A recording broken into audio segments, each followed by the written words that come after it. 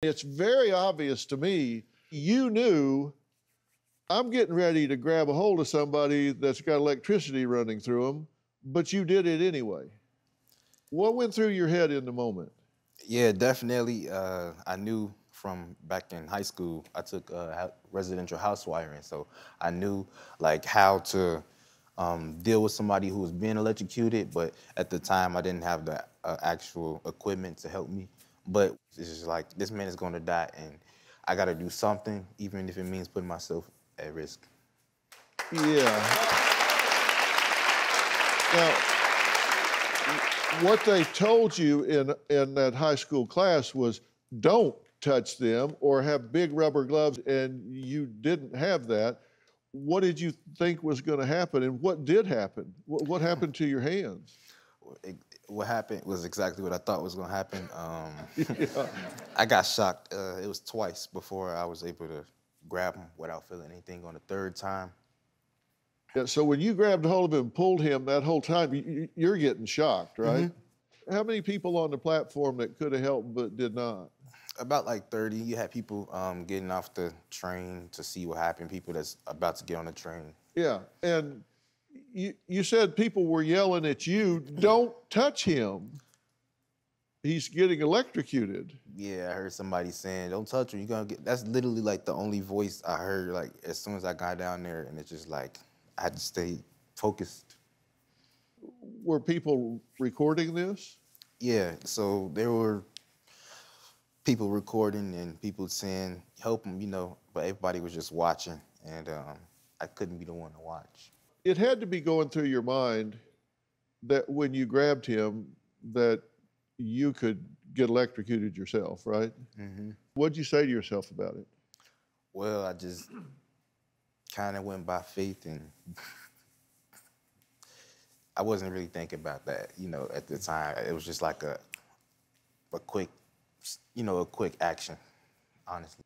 You've said you were certainly grateful you didn't die, but you thought, well, if I do, at least I'm doing it for the right cause.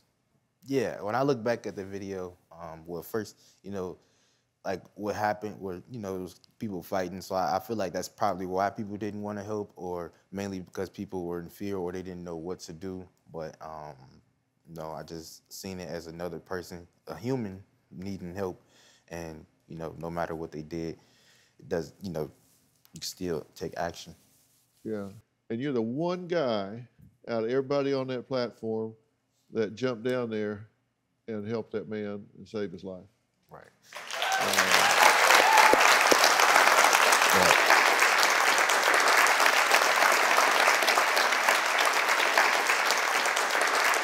And you don't see yourself as a hero. You don't like being called a hero. How do you look at what you did? It was definitely a heroic act, and I just feel like I did the right thing. Yeah, and somebody else noticed it too. There's a gentleman named Early Walker. He says he was so moved by what Anthony did that he surprised Anthony with a car. Early's joining us virtually. Early, thank you so much for joining us. Thank you so much for having me, Doc.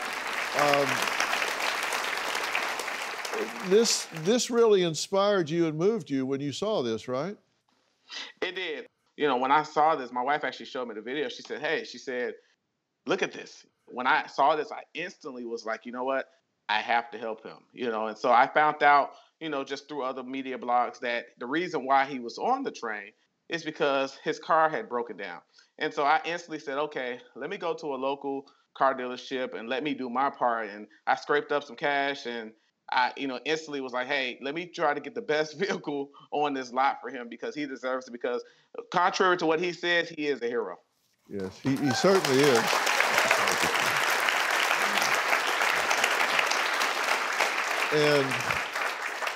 And you're another for stepping up and acknowledging him and rewarding this kind of behavior. God bless you, Early, for doing what you did. Thank you so much. Do you have a story or a question for me? Click the link in the description and tell me what in the world is going on.